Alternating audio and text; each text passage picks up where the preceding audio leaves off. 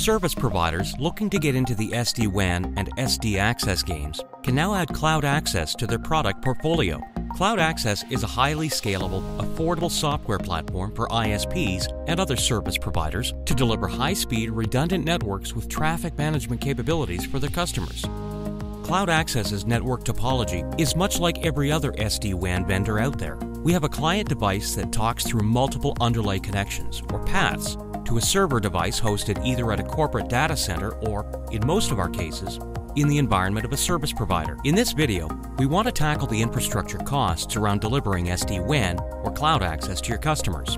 We want to show you how you could support 400 customer locations on a single server running an AMD EPYC 7371 16-core processor with 256 gigabytes of RAM.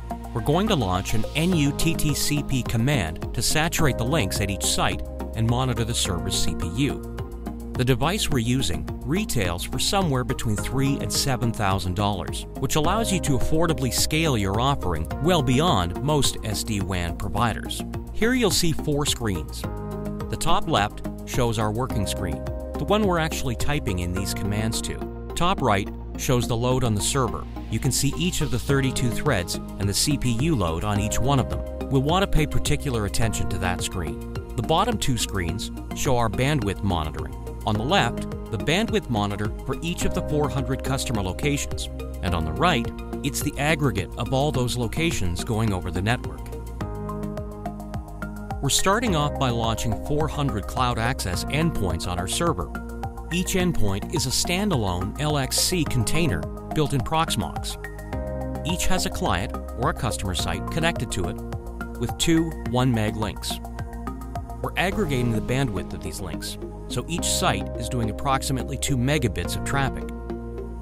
We're going to launch the load test by running a script to initiate the NUTTCP traffic by way of SSHing into each instance. As we do this, notice how the load increases from the running NUTTCP commands. We can see the individual virtual Ethernet interfaces on the bottom left start to show the traffic.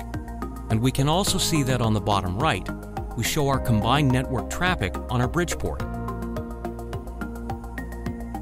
We're now going to switch over to the Proxmox UI, where we can see the combined CPU load for the server during the multiple tests we're running. If we switch to an individual instance, we can see the CPU and network load per instance. In both cases, very reasonable. If we switch back to the server, we can now see how the load is just reaching a full 400 instances. At this point, our little server is struggling to schedule the 400 copies of NUTTCP, but it's still handling the network traffic just fine.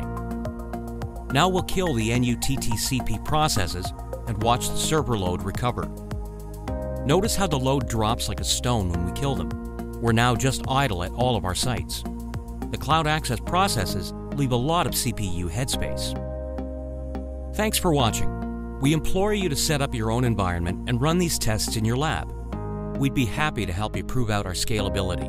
We can have everything up and running in an hour, getting you on your way to providing CloudAccess to your customers.